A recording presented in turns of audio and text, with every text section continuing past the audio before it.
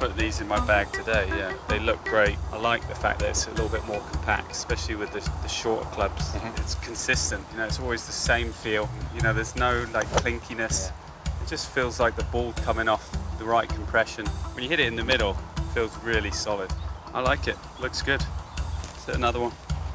The T-Series has always been kind of our more teardrop or traditional shaped wedges. What we did with the T7 is we kept that on the pitching wedge, but then we kind of expanded that and let that shape morph as it goes through the set. Every specific wedge, every specific loft has an intended purpose. So the pitching wedge plays like the ultimate pitching wedge, the lob wedge plays like the ultimate lob wedge.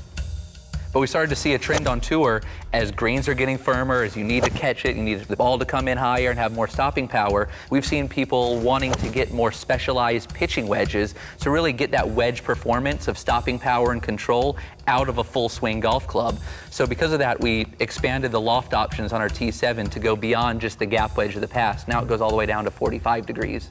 There aren't too many downsides to a forged wedge. They feel better, they're more consistent, but the one key thing that we've heard comparing a forged to a cast wedge is duration, the life of the grooves. You know, you see so many people who demand a forged iron, but then will play a cast wedge.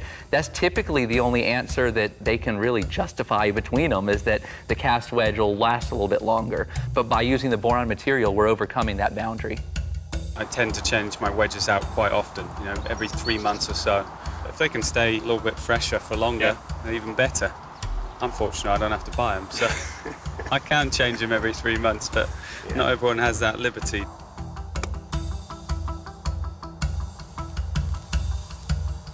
That's 2 out of 3. 2 out of 3, that's not bad.